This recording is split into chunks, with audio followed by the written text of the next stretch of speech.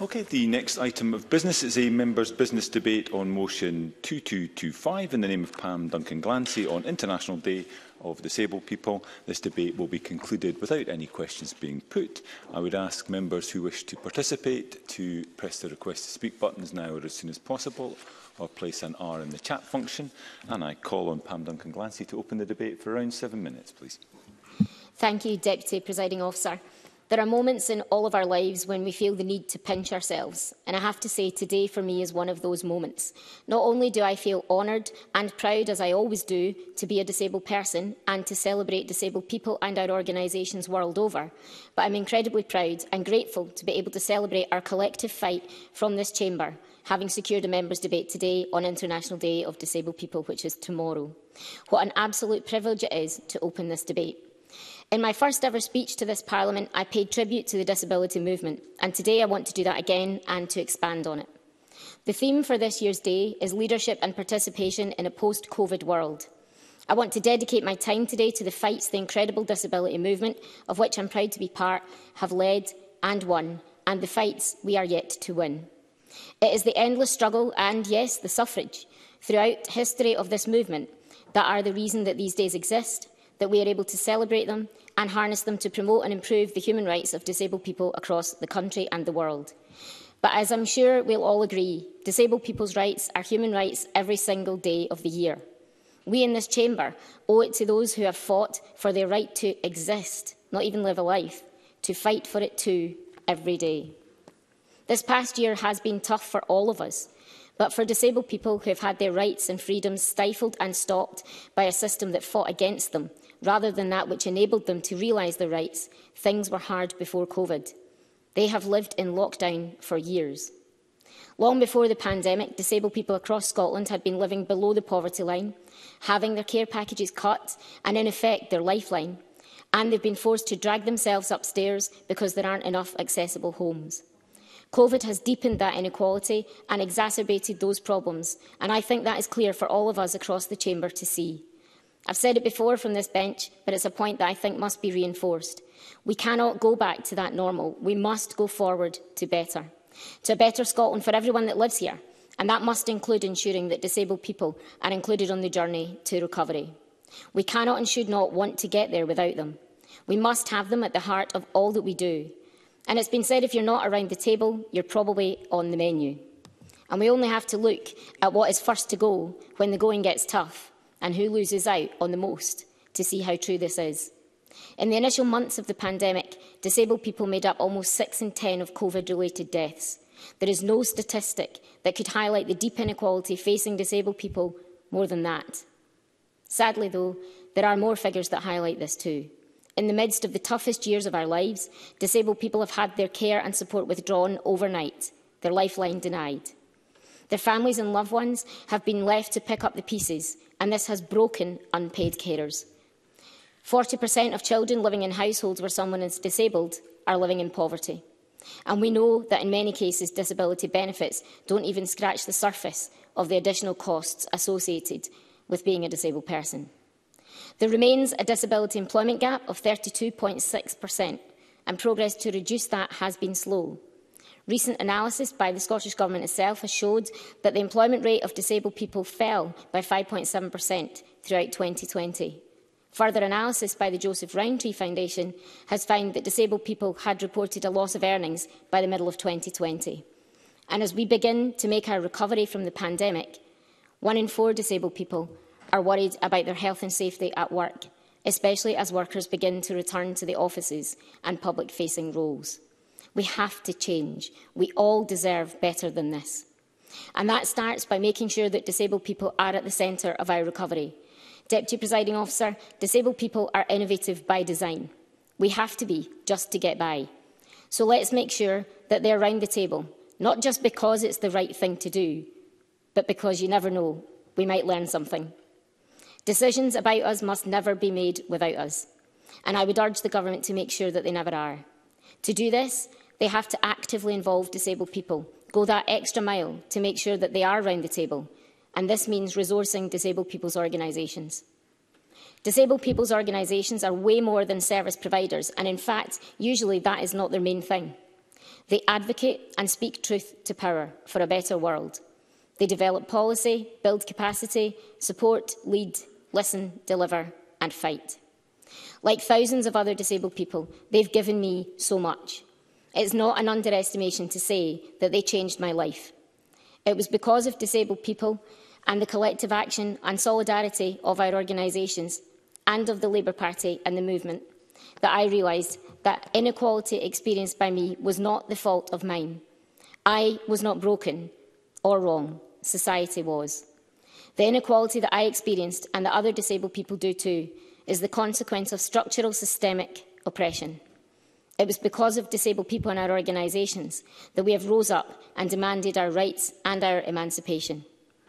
Disabled people's organisations are life-changing for disabled people, a lifeline for our families, and they're pure gold for governments who want to improve the lives of disabled people, because I promise you, they can tell you how. Deputy Presiding Officer, none of us know what the future holds, but we do know this. Inequality cannot be an option, and we cannot conquer it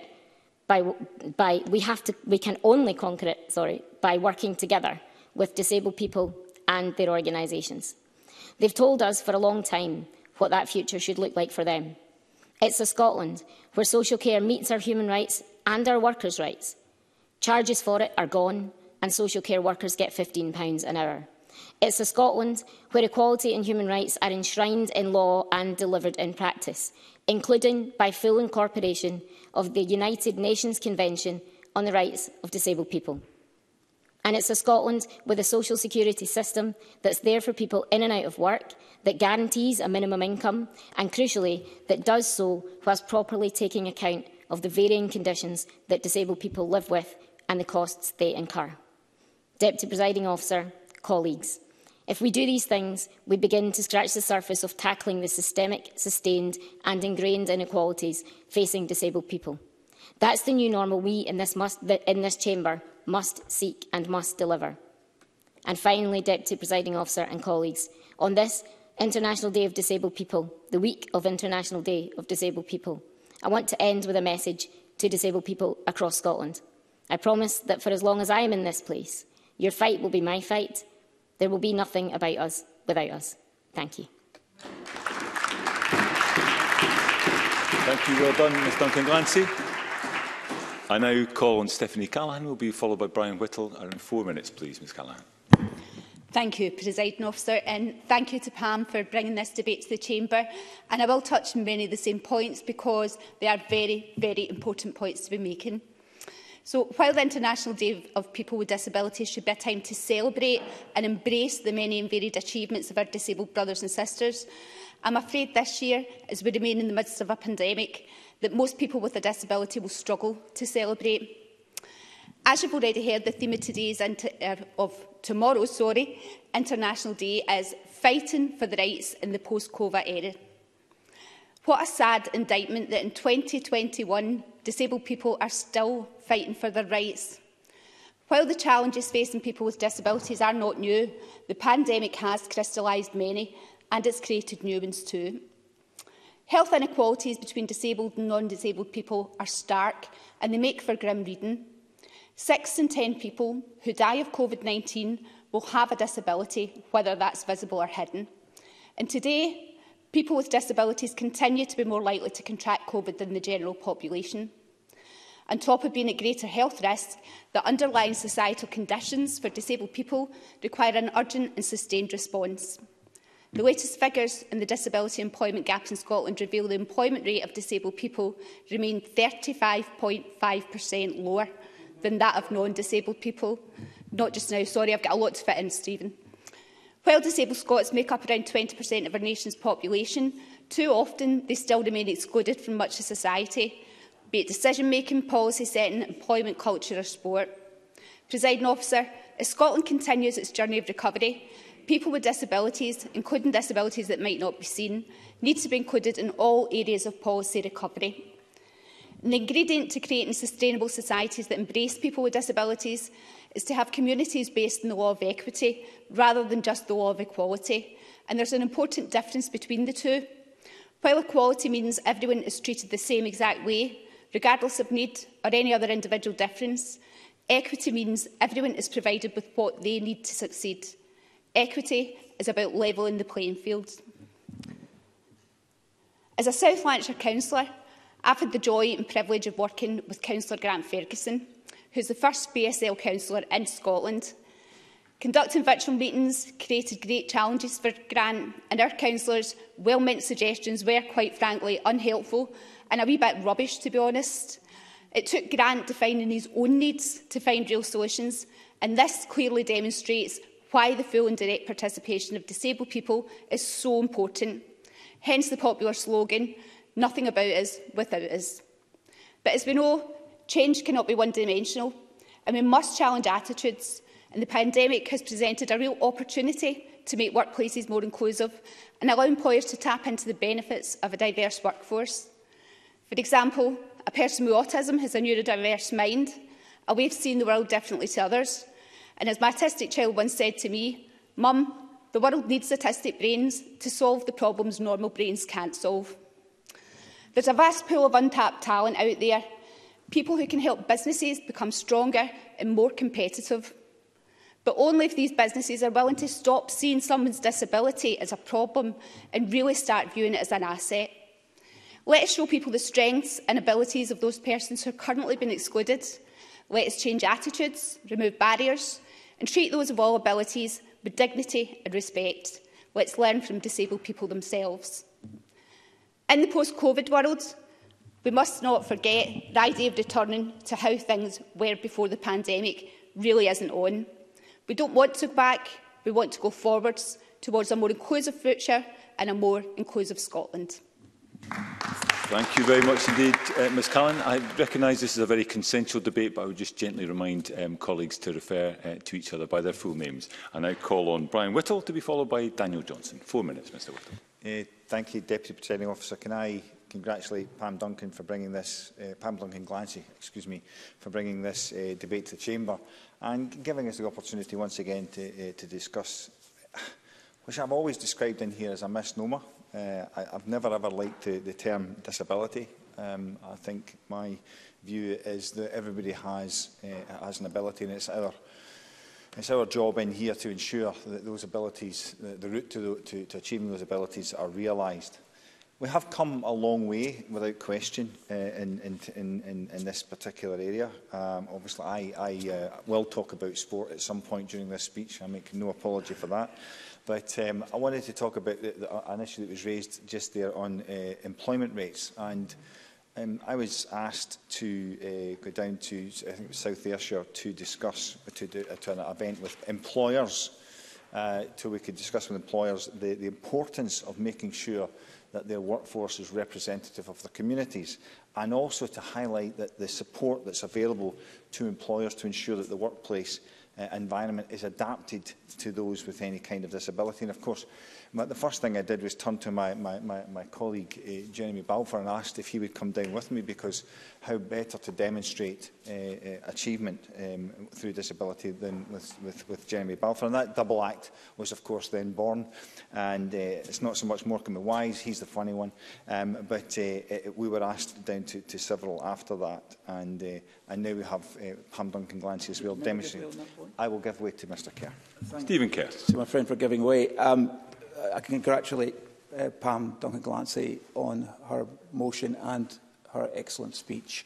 But isn't one of the ways that MSPs can practically show our commitment to this celebration tomorrow by actually signing up to become disability-confident employers, to commit ourselves to the 5 commitments of being disability-confident employers? Brian Whittle. Yeah, thanks, Stephen Kerr, for that intervention. He's absolutely right, of course, and I think in the last Parliament quite a lot of us did exactly that, to make sure that we not only walk the walk, but we not talk the talk, but we walk the walk as well. I think it's incredibly important that we, as MSPs, demonstrate leadership.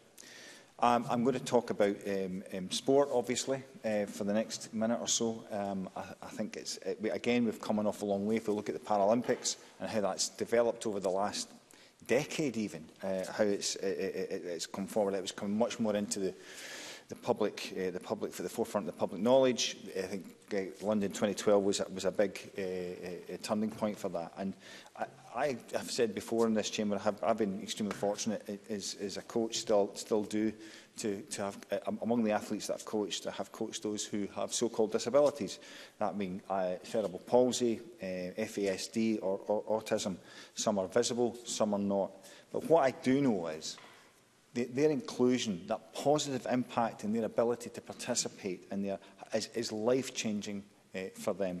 I've spoken at the FASD debate in here and told then of the young man that I was working with then, and how that framework of sport has actually helped him develop as a person, and he went to college and he's now out and working and living on his own. And so it is crucially important that we have the opportunity for all, irrespective of background or personal circumstances, to participate. And it is the big issue with me is not so much what they do, what those with disabilities do once they get to the sport. It is their access to get there. And the one I always talk about is the Ayrshire Tigers Power Chair Football, who have given us lessons over and over again on how to play that game.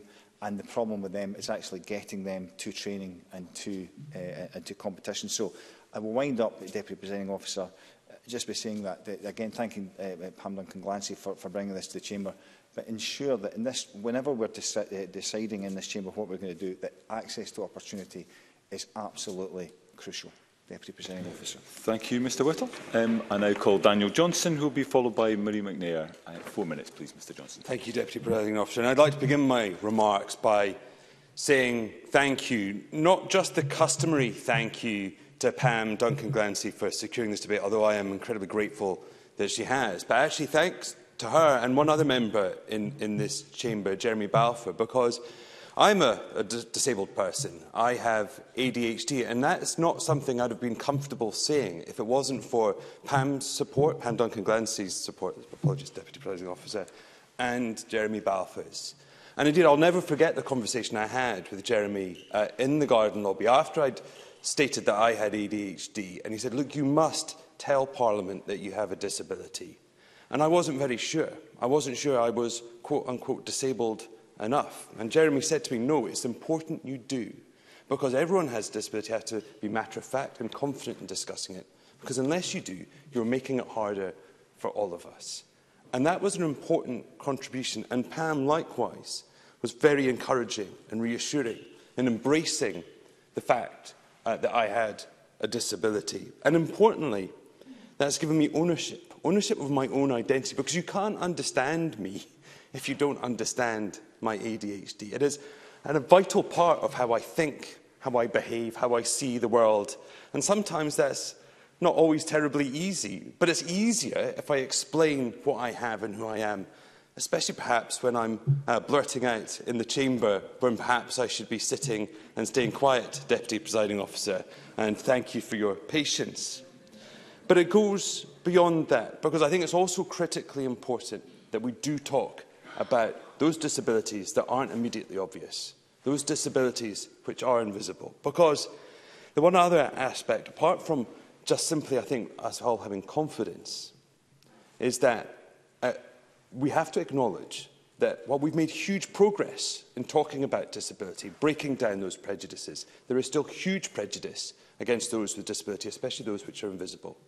It is still acceptable, and you will still hear jokes being made where dyslexia is used as the punchline for poor spelling, where social awkwardness is dismissed as someone being a bit on the spectrum, where someone's inability to concentrate is being a bit ADHD. We are one of the groups in society where it's still acceptable to make us the butt of a joke, to be casually dismissive or prejudiced against, and that has to stop. We also need better understanding. Just today, we heard people being stigmatised for taking medication. Well, I took my medication this morning, and I'm not going to apologise for it. And we need understanding that some people need medication to overcome their disability, to help them with their disability. And I'm thankful that I have that possibility, because my brothers and sisters with autism don't have a prescription they can take to help them with their invisible disability. And I'm grateful for the ability to take mine. And indeed, if you want an understanding of the stark reality of these disabilities, every single one of the groups that are included within neurodevelopmental disorders is overrepresented in prison. People with ADHD, 5 times more likely than the general population to be in prison. People with autism, twice as likely. People with dyslexia, 3 times as likely to be in prison. There is no greater sign of the injustice happening against people with neurodevelopmental disorders than that statistic. So we can't go back to the new normal. Pam Duncan-Glancy is absolutely right. We need better understanding, we need to break down those barriers, and we need to break down the prejudices that still exist. Thank you very much, Deputy Presiding Officer. Thank you very much indeed, Mr Johnson. I could just clarify that an explanation of an intervention from a sedentary position will not be considered a justification for it. I also note that I've got my work cut out getting people to refer to each other by their full names, but I take that in the spirit of this debate. I now call Marie McNair, who will be followed by Jeremy Balfour. Ms McNair, around 4 minutes, please. Thank you, Presiding Officer. I'm pleased to speak in this important debate to mark International Day of Persons with Disabilities. I congratulate Pam Duncan-Glancy for securing this members' debate.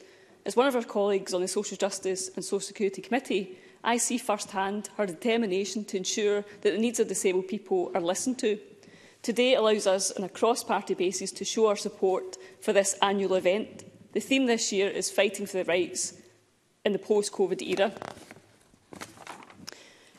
I welcome this theme, and straight away, as a member of the Parliament's Social Justice and Social Security Committee, I am reminded of the evidence we recently received from the Glasgow Disability Alliance.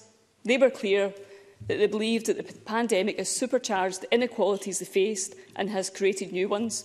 Glasgow Disability Alliance correctly point out that listening to the voices of disabled people will be vital to ensuring that the recovery leaves no one behind. So, this debate gives us all the opportunity to say that we hear that message and that we will listen to disabled people when we make our decisions. I am very supportive of this approach, and it is my long-standing view that disabled people massively enhance our country and should be involved in shaping its future. My view on this has been positively enhanced by my volunteer work with adults with additional support needs, which began in my teenage years, and my employment as a support worker in the heart of my constituency. And I draw members' attention to my register of interest in my previous employment. As MSPs, we owe a big thanks to Inclusion Scotland for the excellent briefing they have produced for this debate. They are clear in that briefing that disabled people have been hardest hit by COVID-19, and they also stress that disabled people want to move forward and not back. They want to do that as leaders and full participants and help create a more inclusive future. This Parliament must unite in agreement with that approach, and we have made good progress as part of the dignity, fairness and respect agenda as we redesign social security. That redesign has rightly involved disabled people, and their experiences are vital to avoid the future failures of the past. So, for example, we have vehemently rejected the use of private sector assessments and the harsh conditionality regime that has been at the heart of Westminster's system of disability benefits for many years. Once we have the safe transfer of cases from the DWP to Social Security Scotland, we will continue with this much-needed redesign. Unfortunately, that harsh assessment regime remains for universal credit and legacy benefits, and we also see benefit sanction levels creep up again from the closing down during the pandemic, so we must continue to call this out and not let disabled people in Scotland be subjected to a two-tier system of social security. But it's not just social security where we take an approach that listens to disabled people.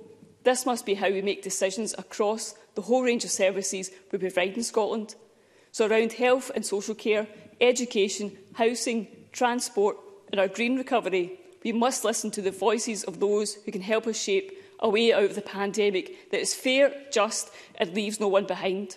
Presiding Officer, in closing, I take this opportunity to thank all the groups in my constituency that support disabled people and are led by disabled people. There's a real strong community spirit across Clydebank, Bearsden and Milngavie, and I promise that I'll continue to be on their side in this Parliament. Thank you. Thank you, Ms McNair. I now call Jeremy Balfour, who will be followed by Paul O'Kane. 4 minutes, Mr Balfour. Thank you, Deputy Presiding Officer. Like others, I want to first of all thank Pam Duncan-Glancy for securing this debate. It provides a valuable platform for us to commend the work of those who have gone before us on these issues, but also look forward to the progress that is yet to be made. I'd like to thank my colleagues from across the chamber who have given up their lunch hour to come and engage with the issues surrounding disability. Even though disabled people make up 20% of the Scottish population, it can often feel like they are secondary concern to other issues. And so I'm grateful to and encouraged by those who have come to participate. I'm also happy that I'm no longer able to say that I'm the only person in this Parliament who openly identifies by having a physical disability, as I was in the last session. It is inarguable that we have benefited greatly from the election of a more inclusive Parliament, and I look forward to further progress being made in elections to come. Deputy Presiding Officer, even though these great strides have been made, we are still not at a destination of a truly inclusive Parliament. There are still barriers that must be broken down, both in a material sense, but also in the context of our attitude to disabled issues. And that brings me to the point I would like to make clearly. We do a great disservice to disabled people by lowering the bar too far, too much for them. Viewing a person's specific disability as indicative of their wider ability is something that is very common and is very destructive. We should not lower the achievement bar beyond what is reasonably simple to bestow good feelings on those with disability, or, as is often the case, ourselves. Often we are best encouraging and at worst forcing disabled people to settle for a life which they do not fulfil their potential or pursue their dreams. Far too often we make the assumption that just because someone can't do some things, then they can't do anything at all. This is clearly not the case. In reality, displayed in the fact that there are disabled people who have succeeded in a wide range of sectors. We should be encouraging everyone, regardless of disability, to strive for the best they can be and do and support them in their efforts. Now, of course, Deputy Presiding Officer, we should be pragmatic in this endeavour. It would be dishonest to acknowledge the fact that there are limitations that disabled people experience that inform the extent that they can progress in certain fields. For example, it is very unlikely that I would make a good brain surgeon, probably not the area that I should be working in. But that doesn't mean I cannot look at other areas where I can put my energies into. So while identifying limitations, they should serve only as guidance towards each individual. It should never be something that should stop people realising their dreams and excel in their chosen field. I will conclude here, Presiding Officer, by once again applauding the progress that we have made in the past, commending my colleagues across the Chamber to see the potential in disabled people and to realise their dreams and to help facilitate them as we come out of this worst 18 months many of us have faced and look forward to a brighter, better future. Thank you. Thank you very much indeed, Mr Balfour. I now call on Paul O'Kane, who will be followed by Maggie Chapman. Again, 4 minutes, Mr O'Kane. Thank you, Deputy Presiding Officer, and I'm pleased to be able to contribute to today's debate, indeed as convener of the cross-party group on learning disability. And I want to thank my colleague and friend Pam Duncan-Glancy for securing this debate as we mark the International Day of Disabled People tomorrow. And I also want to pay a wider tribute to Ms Duncan-Glancy for all the work that she has done over many years, and indeed already in the short time that we have both served in this Parliament.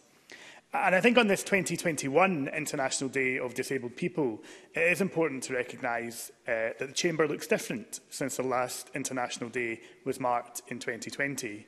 Parliament has changed to become more diverse and to increase the number of MSPs who identify as having a disability. And may I praise Daniel Johnson, my colleague and friend again, for his very powerful and personal speech. And as someone who knows something of speaking your own truth every day, and whether that's in this Parliament or anywhere else, it is a very brave and important thing to do, not only for yourself, but for other people as well. And I think Jeremy Balfour's advice on that is very solid. speak the truth, even if your voice shakes. And indeed, Jeremy Balfour, I think, made a characteristically powerful speech also. And he was a great help to me in a former role as Secretariat of the Cross-Party Group on Learning Disability in the last Parliament. Of course, this Parliament includes our first ever permanent wheelchair user in Pam Duncan-Glancy. And I want to quote some of Ms Duncan-Glancy's maiden speech. She said, "For too long, this Parliament and others like it have not looked like the people that it is here to represent. But this year is different. The people of Scotland broke glass ceilings and glass staircases, and this room got a bit closer to looking a bit more like the people of Scotland. It is now our chance to turn a little hope into lasting change, because this is the room where it happens." Those are powerful words, and worth recalling today, because we know that we have much more to do to make our Parliament look like our country and to ensure that the voices of disabled people are heard and listened to. As we certainly. Jeremy Balfour. I'm grateful for the member. Would the member agree with me that often it's not the Parliament that has to change, but actually it's our own political parties across all 6 parties within this Parliament that need to change? Paul Kane. I would certainly agree with Jeremy Balfour on that point, and all of us in political life have a duty within our political parties to find the ways that we can encourage more people from a diversity of backgrounds to join our political life, because very often politics is off-putting for people because there are barriers there about how we deal with one another, how we respond to one another, and very much so I think political parties have a role to play and a bigger role to play, and I hope that we all take cognizance of that. You know, decisions that we make in this place impact the lives of disabled people every day, of their families and of their communities. And I want to focus my remaining time on this year's theme, which is fighting for the rights in the post-COVID era of leadership and participation. For too many disabled people, the past 20 months have been an absolute battle to have their rights upheld, protected and advanced. Too many have seen care and support removed with little or no consultation. Too many have been cut off from family, friends and their social life. Many have been pushed further into poverty. And tragically, 6 in 10 deaths from COVID-19 have been those who are disabled. And we know that people haven't felt consulted, engaged or involved when COVID-19 regulations have changed. And I reflect on my own experience of working to support people who have learning disabilities and their families in the first lockdown. Regulations didn't always fit the many complex and different challenges people experience on a daily basis. The fact that autistic children couldn't visit the beach that they go to every week, which for them is a haven because it was in a different local authority just down the road. Many people didn't feel able to engage and understand in what was being asked of us all because of a lack of accessible formats like Easy Read. And for too many, far too many, their lives were viewed as worthless as blanket approaches to Do Not Resuscitate was taken. And I must commend my colleague Jackie Bailey, the former convener of the cross-party group, and the vice-convener, former MSP Joan McAlpine, for bringing that matter to the fore in the last Parliament. And there are still serious questions which remain to be answered. Deputy Presiding Officer, I will conclude by looking forward. A single day of awareness raising and celebration will not solve the problems that disabled people face. We must learn the lessons of the past 20 months and we must do more. And we must always ensure that the voices of disabled people ring loud and clear in all of our considerations in this place and beyond. Thank you. Thank you, Mr O'Kane. I now call on Maggie Chapman, who joins us remotely, who will be followed by Christine Graham. 4 minutes, please, Ms Chapman. Thank you, Presiding Officer. I thank Pam Duncan-Glancy for securing this debate and giving us time to discuss what more we can do, and there is much more we should do to ensure that Scotland achieves equality for every single one of the 20% of Scots who are disabled. I also want to thank all those individuals and organisations who provide support, advocacy and so much more to disabled people across Scotland. Households with a disabled person experience a relative poverty rate 6% higher than the general population. Disabled Scots are less than half as likely to be employed as non-disabled people. In 2020-21, disability hate crime, not including crimes going unreported, rose 14%, and they have risen by over 600% since 2010. And the Scottish Household Survey tells us that disabled people are more than twice as likely to experience loneliness as non-disabled people. These facts say a lot about the depth and breadth of disability inequality in Scotland. In almost every way it is possible to think of, disabled people can be and are discriminated against, overlooked and disadvantaged. For too long, disabled people have borne the brunt of cuts to our social security system. Just a few weeks ago, tens of thousands of unemployed disabled Scots living on low incomes had £20 a week cut from their universal credit payment. But with about 1 in 10 Scots claiming one of the devolved disabilities, we have a truly golden opportunity to advance equality for disabled people. Our social security system in Scotland is built on the idea that social security is an investment. Indeed, the Scottish Fiscal Commission projects that spending on the new adult disability payment will eventually be over £500 million. It also predicts an extra £40 million of consequential payments to carers of disabled people. It is absolutely right that this happens, and I am proud that Greens were central to this. But getting to this point has taken years of campaigning by disabled people, by organisations that represent them, to highlight the damage done by PIP and other cuts. Countless protests outside job centres, hundreds of thousands of appeals, hundreds of thousands of lives. And so disabled people, their voices and their experiences must be at the heart of our new system. In particular, the forthcoming review of disability benefits must be led by disability benefits recipients themselves and leave nothing that might increase support and access to support off the table. Before I close, Presiding Officer, I would like to touch on the impact of climate change on disabled people. Last year, the UN published a landmark study into the impact of climate change on disabled people, presenting evidence that disabled people are more likely to be left behind during evacuations, and emergency information is not always accessible. Earlier this year, extreme heat in Canada saw huge numbers of people with mental health conditions being treated for, and some sadly dying of, heat stroke, as drugs used to treat certain mental health conditions can cause reduced heat tolerance. Worldwide, disabled people experience poverty at more than twice the rate of non-disabled people. And we know it is the world's poorest people who experience the most severe impact of climate change. Yet the Glasgow Climate Pact contains just a single passing reference to disabled people. Inclusion Scotland, which organised the first ever disability-focused event at a COP summit, said the agreement was, and I quote, very disappointing in relation to active involvement and participation of disabled people in climate action.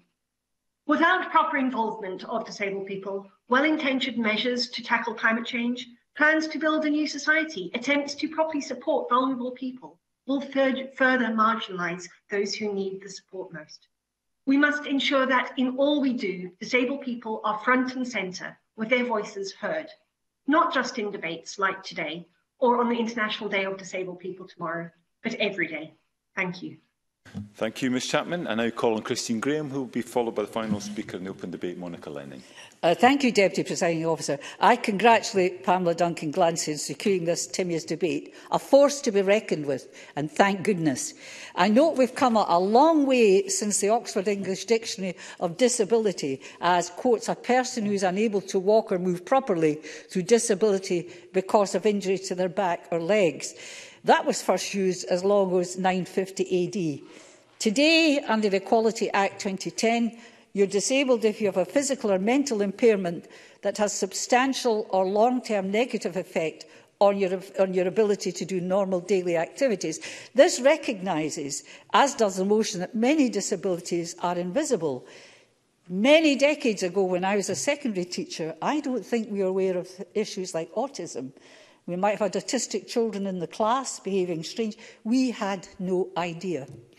I have to confess, however, I find the term disabled sits uncomfortably with me, as it can be construed as having pejorative undertones, and I don't know how we move away from that. But there have been improvements in my lifetime in the perception and the provision for those with impairments. Not simply, though importantly, in the equipment to assist, but in recognise the importance, indeed the obligation, to ensure it's a level playing field for work and life at large. And I'm not just talking access and hearing loops, but seeing beyond the disability to the person. It's not many decades ago when our society hid some with disabilities, even locked them up, and certainly did not go out of its way to make accommodations. And there are too many parts of the world where it is still a struggle, even Dickensian. But I'll start with this building, which during this construction, it was ensured that those with impairments were in at the beginning. So we have braille signs, disabled access, almost to some of the lift locations, and I'm sure the member has found this out, are simply in daft places. Ramp access in the chamber had to be adapted, but we have a hearing loop system, though I recall, as I say, some alterations had to be made even after the Parliament was built. Regarding the selection of candidates for this place, certainly in the SNP, endeavours are made to ensure that those with disabilities are not disadvantaged, are indeed encouraged to go forward as candidates. And on our regional list system, we ensured that if anybody was on that list with a disability, they automatically went to the top. And I'm not talking patronising, because I absolutely agree with everything that the member said regarding there's not to be patronising. What there has to be is assistant rules to just fulfil their potential, whatever it is. I want to remind you, however, we had Dennis Robertson in here with his wonderful dog, Mr. Q. Staff fought over the right to walk him, even had his own pass. And woe betide you if your speech was boring, because Mr. Q had a very loud snore, bigger than any critique from other candidates. I want to talk about changing perceptions briefly. I recall an episode of Frost, the detective series, when two young actors with Down syndromes portrayed a couple with Down syndrome falling in love and wanting to get married, and the prejudices that exposed for parents and for society at large. I think that had a big impact. Again, Brian Whittle mentioned the Paralympics, which I've spoken in before. I think that's made a difference to perceptions of disabilities. When some folk would turn away from looking at an amputee, it's quite ordinary now, and I believe it's had a lasting impact, in particular, I believe, for children who share these disabilities. Then lastly, Strictly Come Dancing mentioned at FMQs, which I confess I watch, Whiskey and the Cat. That's my Saturday night, sad story. But I saw Rose Aylan Ellis dancing so beautifully that I clean forgot she's deaf. As a result, a huge increase in those wishing to learn to sign, and what an inspiration to others with a similar impairment. Conclusion. Politicians, yes, can change life for those with disabilities, policies, legislation, and these are important. But in my book, it's those popular programmes and events which give that extra push to equality and change societal perceptions. Thank you. Thank you, Ms Graham. I can confirm that Mr Q's sedentary interventions were perhaps explicable but weren't encouraged either. I call on Monica Lennon, the final speaker in the open debate, around 4 minutes, Ms Lennon. Thank you, Presiding Officer. I also want to congratulate Pam Duncan-Glancy on securing this debate. I'm really pleased that the Parliament has the opportunity to recognise the UN International Day of Disabled People 2021, which we know falls tomorrow. And because I'm the last to speak in the open debate, I can say that all of the speeches genuinely have been really excellent, and I think a whole range of issues have been covered. So I've been scoring out things that I was going to say because they've been said already, but I'll maybe add a further few issues, and I think the Cabinet Secretary will be busy after today speaking to lots of colleagues, because we can see already that the issues being raised are very much cross-cutting, and we do need to have a joined-up approach, not just for the government, but for all employers and agencies and others across Scotland. At the start, I will declare an interest in this debate as the patron of Disability Equality Scotland, a voluntary role that I'm very honoured to hold. So I want to maybe talk about a couple of things that maybe haven't been fully covered today. Toilets, I want to mention toilets. Disability Equality Scotland poll their members every week, and their membership has increased during the pandemic. 95% of disabled people responded to the recent Disability Equality Scotland survey to say that they have changed their plans because there are just no suitable toilets available. So if that doesn't spell out exclusion, I don't know what does. I want to pay tribute to former MSP colleague Mary Fee, and also Jeremy Balfour for all the great work they did in the last session to champion changing place toilets. I know the government has announced in the last term more funding, which is really welcome, but from looking at my inbox, people want to see more delivery and more changing place toilets rolled out. So I think that's important work to bear in mind. Also, I'm going to talk about transport, but linked to toilets. One of the respondents to the recent Disability Equality Scotland poll said that lack of suitable, accessible toilets on long-distance buses is a real issue in Scotland, saying the worst offenders are long-distance bus operators. Toilets on those buses are useless. That's a direct quote. Also, others saying, rural areas where a hospital appointment journey can take several hours, not having access to a suitable toilet is obviously a real problem there. And, in restaurants and some pubs, accessible toilets are still being used for storage. Cleaning products are being kept there and then taken out when a disabled person wants to use the toilet and then put back in. That's really offensive. And today's debate really is about dignity and human rights. So we need to do better than that. On transport and, I suppose, town planning, another issue close to my heart, and really about access to the built and natural environment more widely. Disability Equality Scotland, again, do really important work on access panels. Access panels, for those who don't know, are groups of disabled volunteers who work together to improve physical access and wider social inclusion in their local communities. During the scrutiny of the planning bill in the last session, some of us tried to get a sort of statutory recognition for access panels in the planning process. I think that is work that still needs to be looked at by the government. But again, that's also about access to inclusive communication, so that discussions with planners and also with transport providers is fully accessible. There's about 2 seconds left. The other T I wanted to mention was around treatment and access to healthcare, in particular for chronic pain patients who feel that their care has been further deprioritised during the pandemic. Hidden disabilities like migraine, we really need to improve treatment. And just finally, in conclusion, Presiding Officer, in their briefing to members, Inclusion Scotland have said that policy and decision makers and service providers have the best resource possible to get things right. That is disabled people. We've heard today disabled people know what is needed, they know what works and what doesn't. It's responsibility of all of us to listen and to make sure that we break down those barriers, we get that system change. And I hope that both this government and this Parliament will be ambitious and bold to deliver that system change that disabled people require. Thank you. Thank you, Ms Lennon. I call on Shona Robertson to respond to the debate. Cabinet Secretary, around 7 minutes, please. Thank you very much. And can I join others by thanking Pam Duncan-Glancy for securing this debate, and to all the members who have taken part in what I think has been a really good debate, and for sharing views and aims for the future, suggestions, all important ahead of this year's International Day of Persons with Disabilities.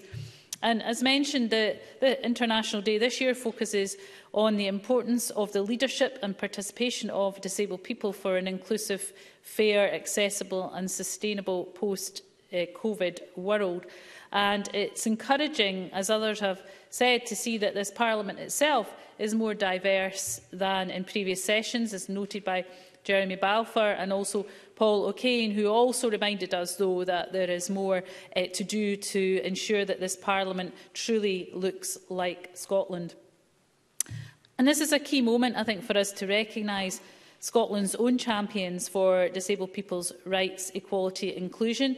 Obviously, the members in here who have done a tremendous job, I think, of breaking down barriers and showing what can be done, but also disabled people's organisations who play a vital role in representing the diverse views and experiences of disabled people across the country in urban, rural, Highland and Island communities. And this has been particularly crucial during the pandemic, which has had considerable impacts on disabled people. I want to offer my thanks to all of those working in the DPOs and the wider third sector for their invaluable contribution to supporting people during this very difficult time.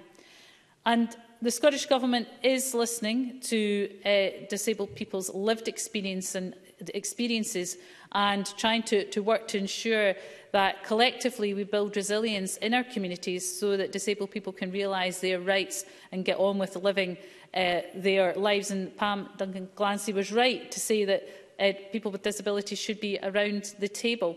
And I agree with that. We don't always get it right. And I think it's important, though, that we must.